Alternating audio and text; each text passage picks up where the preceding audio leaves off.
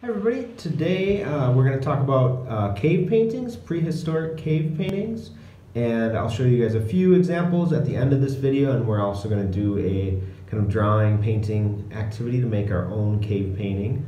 Some of these paintings date over 40,000 years old. A lot of them found in Western Europe, some of them found in Indonesia, so kind of scattered throughout. There have been these paintings done by early humans in caves using things like charcoal, natural pigments, and most of them were used as a way to tell stories, a lot of them depicting animals or people.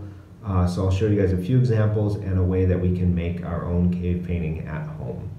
The first step that we're going to do, I have a little dish with some old cold coffee, just an old cloth and a piece of paper. So I'm going to dip my cloth into the coffee. You guys could use kind of anything to stain the paper, so it kind of looks like a cave wall, and I'm just going to keep dabbing it to create interesting textures, and then I will let this dry, and this will be the base for our cave drawing.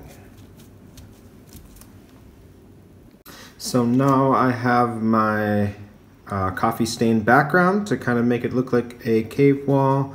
I'm going to start drawing one of my designs, and maybe I'm going to draw a deer. I'll put some examples at the end of this video of some of the cave paintings. So maybe something like that.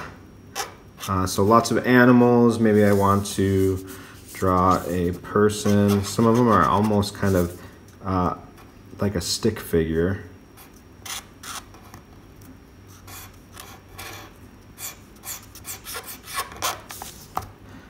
Try to fill in the whole page, make something interesting.